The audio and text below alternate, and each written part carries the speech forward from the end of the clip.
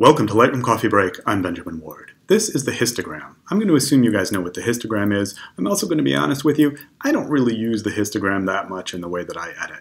But what I do use are these little triangles in the upper left and upper right corners of the histogram. These are the clipping indicators that tell me if any part of my image has gone completely black or completely white. Not necessarily a bad thing, but generally to be avoided because of course that means there's no detail at all in those areas of my image. So, for example, if I drag the black slider all the way down, you can see the black clipping indicator light up.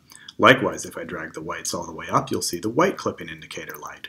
If I roll over the clipping indicator, an overlay will highlight on the image showing which pixels have clipped, red for white and blue for black. If I click the clipping indicator, that highlight will remain showing and I can see it adjust as I move my sliders.